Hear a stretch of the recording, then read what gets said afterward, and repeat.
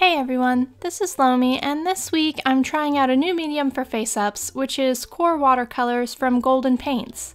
I've always liked Golden's acrylics, but I've never had a chance to use their watercolors, and I've also never used watercolors for a face-up, so this should be interesting. I requested a box of samples from Golden over a year ago now, and a few months ago they offered me these watercolor dot cards as well. I do want to note this is not sponsored, as the company offers paint samples to anyone who requests them. I'm not surprised because their stuff is really high quality and they're obviously confident that their samples will win you over. They sent me 3 separate cards, which represent some of their more popular palettes. They're a beautiful mix of colors, and I'm really looking forward to giving these a try. Not just for face-ups, but for artwork too.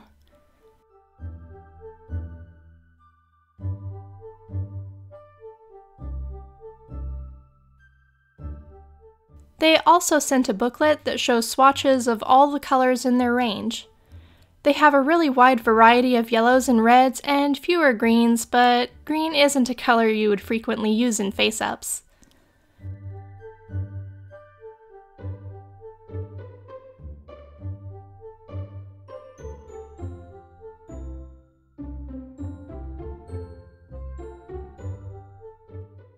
The booklet also bears a legend that explains the rating of each paint. The swatch shows coverage over pencil and ink, what the paint looks like straight and when diluted further, and the symbols show what colors are opaque, transparent, and which ones stain or granulate, which means the pigment particles will clump together and give a less smooth finish. Since I've never used these watercolors before, the first thing I decided to do was swatch the palette I thought was prettiest, which was the High Chroma set. I add some water and let the paints activate before I get started. Then I just do a couple quick swatches that get progressively larger using this set and the watercolor paper that came with the dot card. Right away, I was pretty pleased with how fast the colors activated and how smooth and intense the color was. It's been years since I used watercolors at all, and these really make me want to do a painting, so hopefully I'll be able to find some time to do that. I've always found that Golden's acrylics perform in a pretty uniform way, so hopefully that extends to the watercolors as well.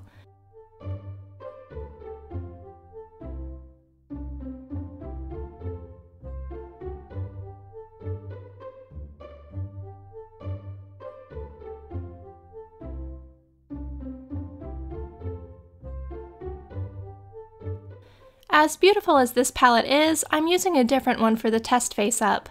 I chose Mars Orange Deep and Manganese Blue for the colors for a very simple reason.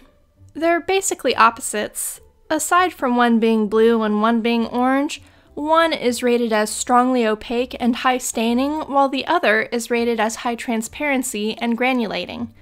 This will let me quickly see the full spectrum of what to expect from these paints, as these two colors embody all the different characteristics of this watercolor line. Robin, my Doll Family A practice head, has been sealed 3 times using Mr. Super Clear and is ready to go. I didn't let these paints activate quite as long as the others did, so it took me a little extra stirring to get the color mixed smoothly and ready to go. Before I start on Robin, I do a few test strokes on paper to make sure I'm happy with how well I've mixed it. It's obviously a lot thinner than what I typically use with my acrylics and even my gouache, but it feels pretty good. So going in with the Mars Orange Deep, I load up my brush and give it a go, and after just 4 strokes with this paint, I'm honestly blown away. The color is so intense and it goes on perfectly smoothly with the most beautiful taper on these lashes. I love experimenting with different paints and different consistencies, and honestly I've never had lashes go on like this. On top of that, it just keeps going. The color stays strong enough that I'm able to do far more lashes than I normally would be able to without reloading my brush. After doing a whole row of lashes, I'm pretty much stunned. I thought they would be nice, but I didn't think they'd be like this. For the brow, I try something a little different, diluting the paint a bit more and using lots of strokes to try to build up depth by layering lots of fine hairs over each other. A higher concentration of pigment can be used for bolder color, and it pretty quickly becomes clear that these would be awesome paints for doing anything that needs dimension because of that color building. The biggest catch there is for people like me, I guess, because my hands are really shaky, and I really only have one chance to get a hair right. If it goes wrong, my odds of being able to darken or improve a line by going over it again are pretty much non-existent.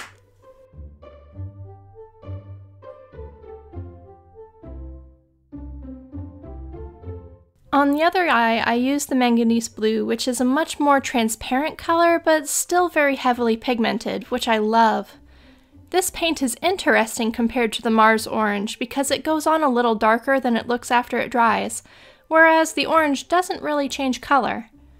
The transparency is really beautiful for the tips of the lashes, and I find that I personally like the more transparent paint for the brow hairs, because I feel like the extra transparency gives even better depth and dimension. The brush load doesn't go quite as far as the orange did, so the more translucent colors would need to be reloaded more frequently, but the paint flows so easily and naturally that I'm really excited to see about using these in future projects. When working with such fine lines, the granulation of this pigment wasn't a problem at all. Nothing seemed to be clumping together, and all of my lines stayed really smooth. The last test I want to put these through is cleaning.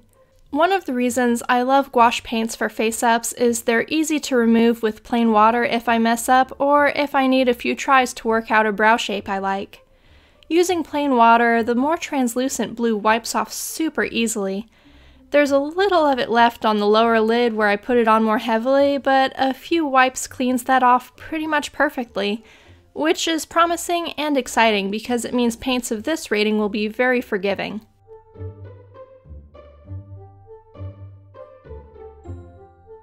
The Mars Orange Deep is another story, which I sort of expected because of the high staining rating the pigment has. That color does not wipe off well at all, and that really underlines the importance of sealing a doll thoroughly before starting a face-up. This has very heavily colored the doll's sealant, and while I think it could probably be scrubbed out with a magic eraser, the doll would then need to be resealed before continuing the face-up. So the high staining colors are very unforgiving and probably better left for people who are very certain of their brushwork and confident that they won't need to wipe line work during the face-up process. This is pretty much the same case with acrylic paints though, so if you're new to face-ups or just shaky like me, using the non-staining QoR watercolors or a different kind of paint such as gouache is probably best. Either way, I'm really impressed with how these paints have performed overall, and they're definitely something I intend to use in future doll projects. That's all for today though. Thanks for watching. Bye.